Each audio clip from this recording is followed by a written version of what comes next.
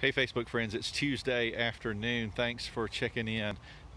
Beautiful day today, a little cloudy, but we're all rejoicing because it is the Lord's Day. Hey, you know about the placebo effect, right?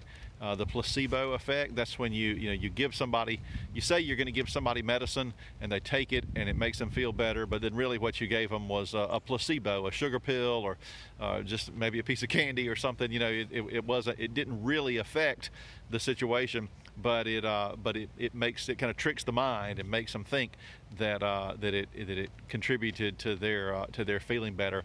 Well, there's a placebo effect, and that's when something helps you feel better, even if it really didn't.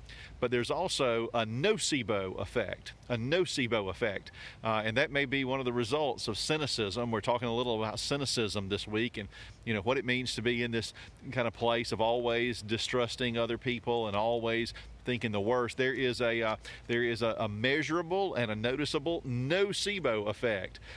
Negative thinking, constant distrust, worry about the future, those things have a documented effect, a research-based effect. They can lead to higher levels of stress, of heart attack, of strokes, and of early onset of dementia. So a placebo effect, that sugar pill or whatever it is that makes you think you're getting better, thinking about things that are awful. Cynicism can have a nocebo effect on your life.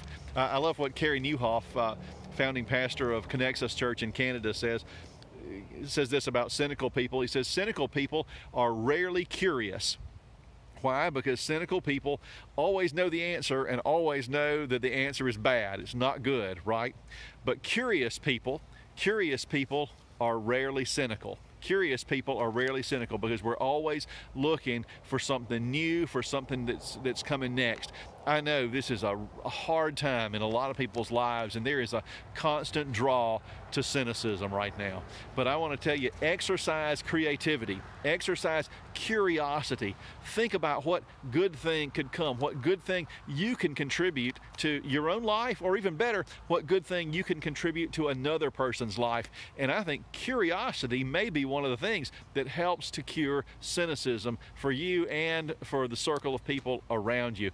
And I think curiosity is really close to faith, and that's something we value, isn't it, as followers of Jesus? Let's pause and pray there. Father in heaven, forgive us our trespasses. Forgive us when we've gotten stuck in cynical thinking and speaking and acting.